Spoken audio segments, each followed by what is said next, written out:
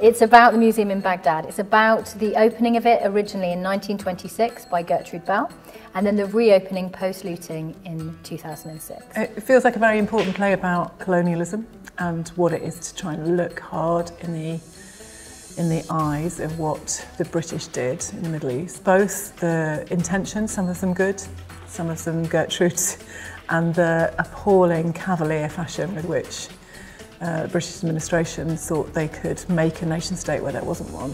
And the museum is a symbol of both the optimism of that and the extraordinary naivety of that. It's something that has always troubled me in terms of how these things are reported in the media.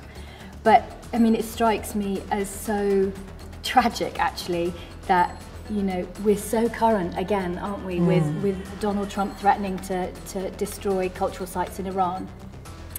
And this sort of understanding of how important these cultural objects and sites are to the whole world. But again, it always feels like there's more importance put on them than on human life. And it's this constant tension of why, and is that also to do with where these people are from? I just have to say I'm really excited about this coming to the Kiln Theatre. I think it's going to really speak to many people, many of our audiences here.